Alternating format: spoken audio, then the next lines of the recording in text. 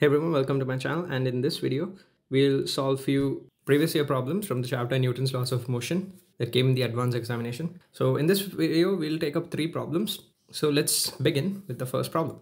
So this is problem number 1, and this question came in JEE Advanced 2021. So one end of a horizontally uniform beam of weight W and length L is hinged on a vertical wall, and the other end is supported by a light inextensible rope. Okay. The other end of the rope is fixed at a point Q, which is L above the hinge. A block of weight alpha W is attached at the point P of the beam, as shown in the figure. The rope can sustain a maximum tension of 2 root 2 W. They're talking about this rope. Okay, so the T max over here is 2 root 2 times the weight of the beam. Basically, we have to talk about the reaction force at this point O. Then we have to comment on the tension, and then we have to comment on when the rope will break. So first, let's try to draw the FBD of the beam. At this point, let's say the vertical reaction force is FV and the horizontal reaction force is FH. And the weight of the beam is going to be W, so it'll act at the center of mass of the beam. And at this end point, the rope pulls the end of this beam with the force, let's say T, which is a tension in the rope. And this angle is going to be 45 degrees because if you calculate tan theta, it'll turn out to be 1. And as a block is suspended at this endpoint, so the weight of the block will also act downwards. So the force here will be equal to the tension in this rope, but the tension in the rope is equal to alpha W. So we can just write that instead. So as this beam is in equilibrium, we can write the force balance equation. So if I balance the horizontal forces, I can say the horizontal component of F of the reaction force is equals to the T cos 45, which will be T by root 2. And balancing the vertical components of the forces, we can say FV equals. Now what we'll do is balance the torque about this point O. The moment of this force W is going to be, so I'm going to take the clockwise torque as positive, let's say. So the moment of this force W will be W times its length from the axis, that is L by 2. And the moment of this force is going to be alpha W, which is the force, times the length from the axis, which is L. And this tension will have 2 components, right? One perpendicular to the rod and one along the rod. So this component has no contribution to the torque, whereas this component has some contribution. So the perpendicular component is T by root 2 times the length from the axis will be L, and this should all add up to 0. So solving this further, we get the value of tension as this. Okay, so now in this problem, it's given that the tension cannot exceed a maximum value of 2 root 2 W. And as in the option D, we have to talk about when the rope will break. We can just, so this tension that we just found out as a function of alpha, it has to be less than 2 root 2 W for the ring to remain intact. So after solving this, we get alpha must be less than 3 by 2 for this rope to not break. The option D is correct, which says the rope will break if the alpha is greater than 1.5. And option C, and for option C, if I set the value of alpha to be half, we get the value of tension to be root 2 W, which means option C is wrong.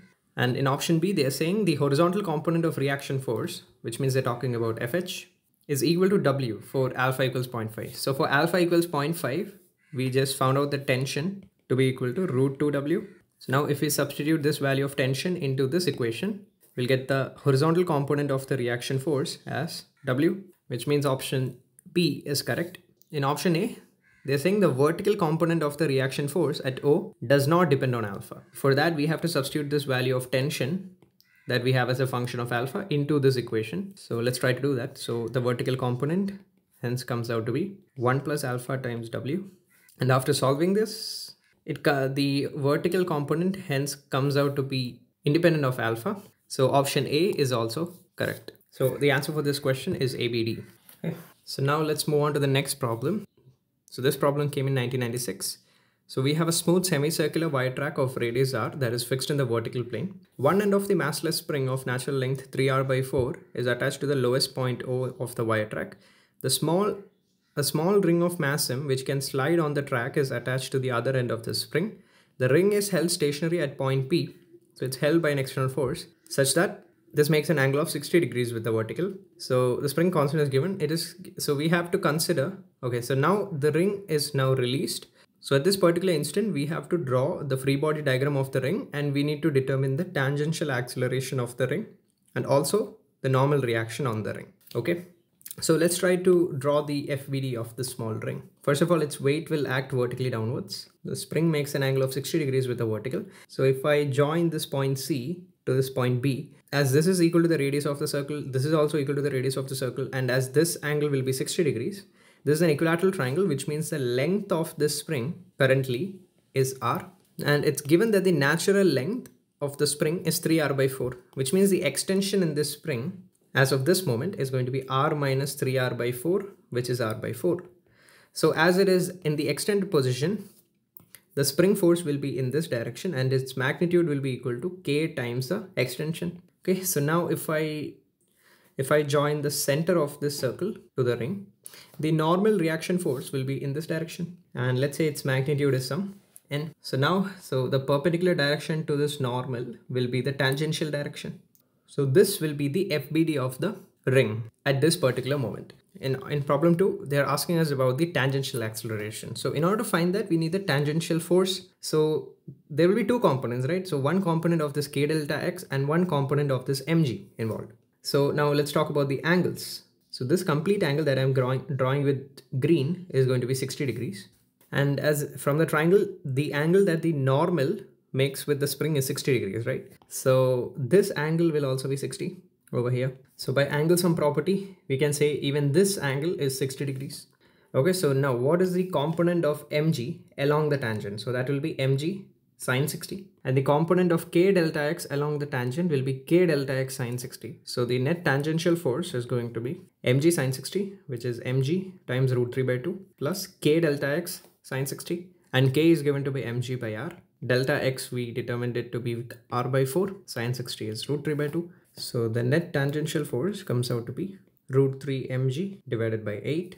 And hence the tangential acceleration equals 5 √3 g divided by 8. Now we have to determine the normal reaction. So from this diagram, we can say normal reaction. As instantaneously this ring does not gain any velocity, there won't be any centripetal acceleration, which means we can balance the force along this normal. So balancing the forces along the normal direction, we can say N plus mg cos 60 equals K delta X, which is mg by 4 cos 60. So after solving this, we'll get the normal reaction as minus 3 mg divided by 8. So as the normal came out to be negative, it's opposite to the direction that we initially assumed it to be, and its magnitude will be 3 mg divided by 8. So that was the answer to this problem. So now let's move on to the next problem. So we have two cubes of mass m1 and m2 that are on two frictionless slopes on block A, and block A is given to be resting on a horizontal table. The cubes are connected by a string which passes over a pulley as shown in the figure. To what horizontal acceleration F should the whole system, that is the blocks and the cubes included, be subjected so that the cubes do not slide down the plane? So what should be this acceleration so that the cubes relative to this block A remains at rest, and in that particular condition we have to also determine the tension in the string. Okay, so as these cubes are given to not move relative to this block A, so the only acceleration that these blocks have will be F towards the right. Now let us say we take the frame of reference as this block A. So we are basically sitting over here and we are trying to observe these cubes. So first let's try to draw the FBD of cube M2. So its component of weight in this direction will be M2g sine beta. The component of weight in this direction will be M2g cos beta. And then there will be normal reaction by the surface of this block A. And as we took the frame of reference as the block A, we have to apply a pseudo force whose magnitude will be the mass of the block times the acceleration of the block A, which is F, and its direction will be opposite to the acceleration of the frame.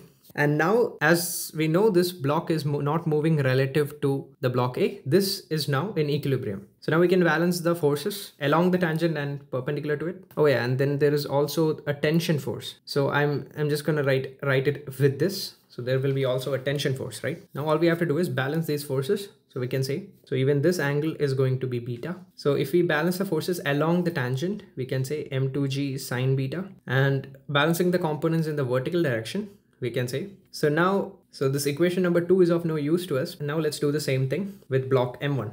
FBD, if we balance the forces along the tangential direction, we can get T equals M1g sine alpha minus M1f cos alpha. Now as our goal was to determine this force F and the tension, we can use equation number 1 and this particular equation. So if I substitute the value of tension into equation number 1, we'll get the acceleration of the block to be this particular value. And now let's substitute it into this equation to get the tension force. So that will be, I'm simplifying these two terms gets cancelled out, and finally left with m1 m2g sine alpha cos beta minus cos alpha sine beta will be cos of alpha plus beta divided by m1 cos alpha plus m2. So this is the final expression for tension, and this is the horizontal acceleration of the block required. So that was it for this video, guys. We'll take up more problems in the next videos, and if you enjoyed the video, please like and subscribe, and thanks for watching.